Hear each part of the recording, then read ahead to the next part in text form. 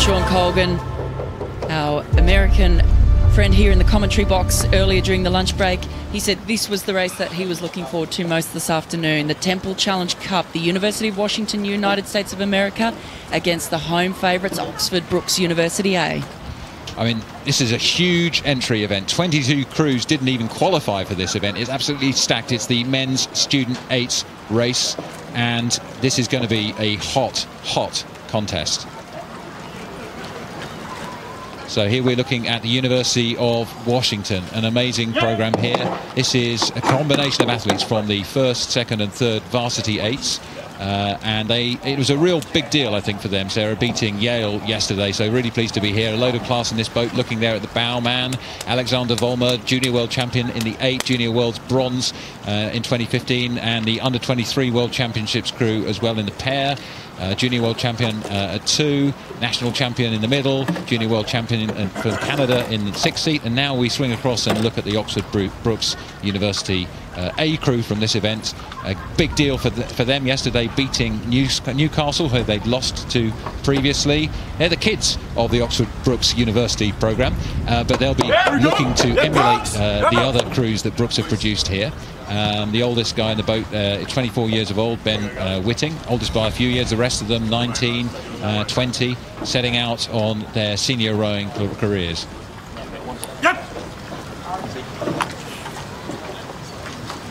Washington. As we sit here, it's the calm before the storm. When I see that you are both straight and ready, I will start you like this. You know, I was at the start earlier, and I hate this moment. It really makes you nervous. And you see the athletes sometimes tapping their legs, banging their legs. They come forward and they just want the race to be underway. You just don't want to be sitting here. You want the cox's hand to go down. You want to be able to get on with this. And it can be interminable. Hands are down. Attention. Go. And they're away. Patient start there from both 8s. Seen a couple of mishaps down the track this afternoon. It is fast, but it is tricky, particularly in these fast-moving boats. You have to be so skillful stepping out over the water. It's a little bubbly out there on the water with a bit of breeze and a little bit of boat wash. They've got to be careful here. You can't afford a mishap if you want to stay in this race. Well, that's right, they've got away cleanly. They're side by side as they come through the end of the island. And this is where the wind starts to hit you. As we look at Brookes steaming past the end of the island, they'll be looking to do everything they can to stay on terms at this point in the race.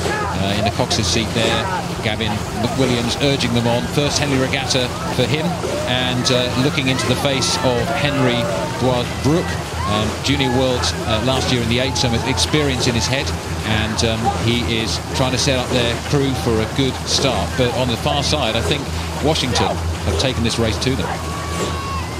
Yeah, they were locked together there, but just in the last few strokes we've seen Washington start to capitalise. They're holding that start out. You can't afford to get dropped in an 8, and you cannot afford to get dropped in a tailwind condition. It is just too hard to come back from. The boats are too fast.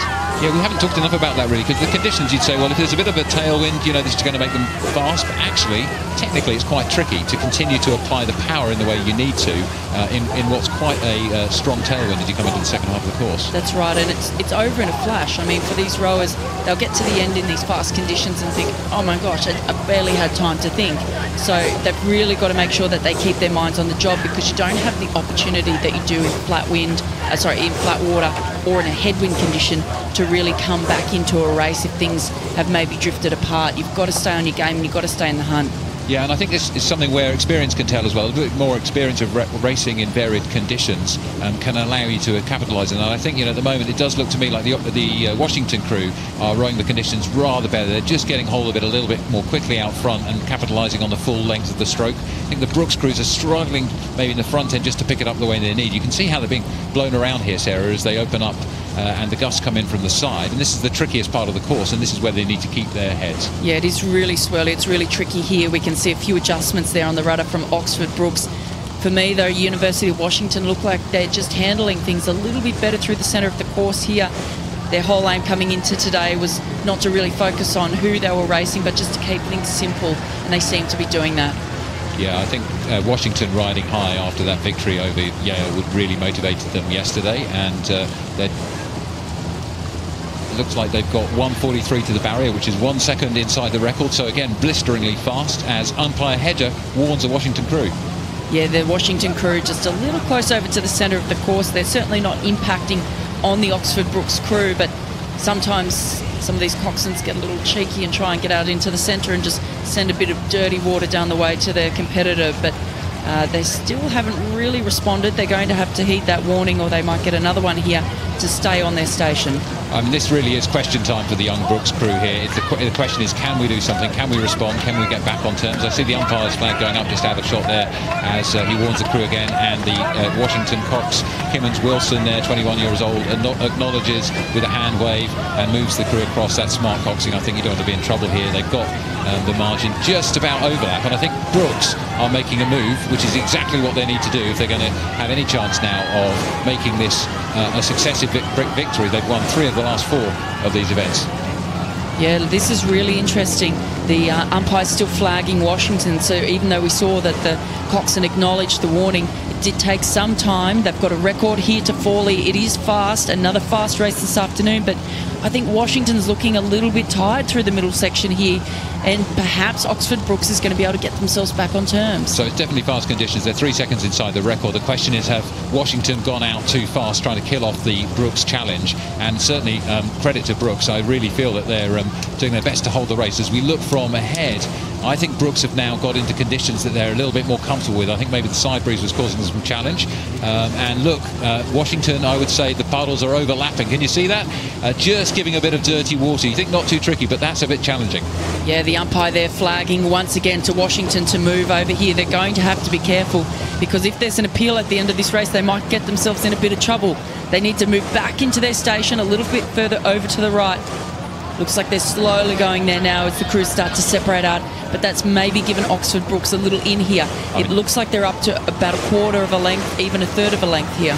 Yeah, I mean, they haven't just got a sniff. They've really taken a big intake of breath as they can sense the Washington crew. And there's something special about feeling that you're moving through a crew fast. The guys in the 2-seat, the bow seat, the 3-seat of the Brookes crew now will really be able to see out of the corner of their eye the Washington stern post, the Washington cox, the Washington stroke, and they're going to be yelling down the boat, "It's time to go, it's time to go, we've got them." And meanwhile, in Washington, they've just got to push it on and push it on. Yeah, if I was that coxswain over in the Oxford Brookes boat, I would be telling them, "I've got a seat and you're going to give me another 2. I would be telling them that this is within grasp. Well, it's kitchen sink time for Oxford Brookes as we look at Alexander Vollmer in the bow seat there. Washington have still got the lead. They've still got the position. Looks to me like they're tiring a little bit, but now they're being lifted by the crowd.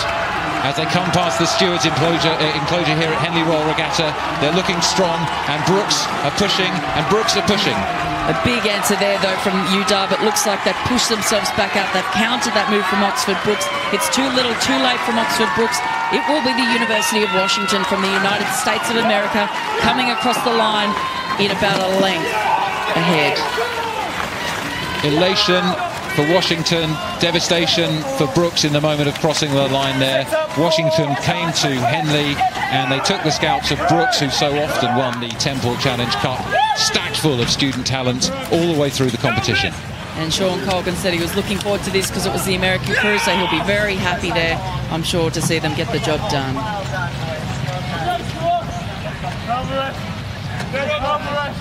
Well, just look at that moment of victory from Washington. This is why we row, Sarah.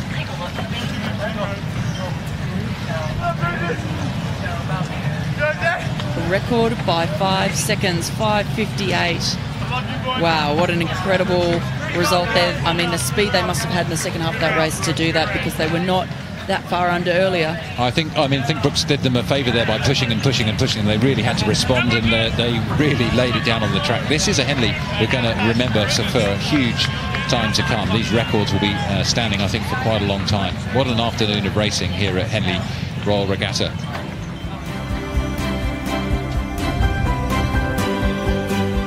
So we see a replay there from the start. Clean start from both crews. Fast but tricky conditions. Needing to stay composed all the way down the track here. And it almost means, if you can do that, that a record is yours this afternoon.